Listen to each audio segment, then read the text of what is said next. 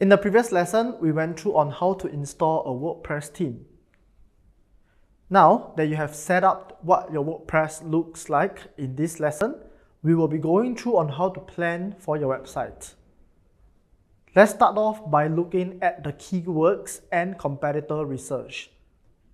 When creating your website, it is a good practice to look at your direct competitors and see how they have designed their website.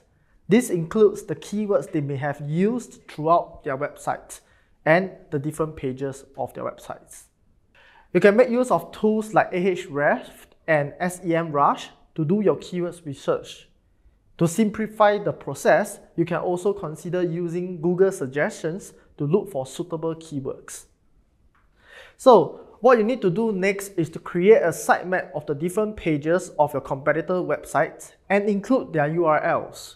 For each page, you will also want to consider what keywords they are ranking on the page itself. At the same time, you can utilize these same keywords within your websites to optimize it and potentially push your competitors down the search engine results. Next, you need to create a sitemap of your own. A sitemap is a blueprint of your website that helps search engines to find, crawl, and index all your website's content. The sitemaps also tell search engines which pages of your website are most important. This ties in with the keywords research you have earlier conducted. In a sitemap, you need to list out all the different sections and pages of your websites and map it out.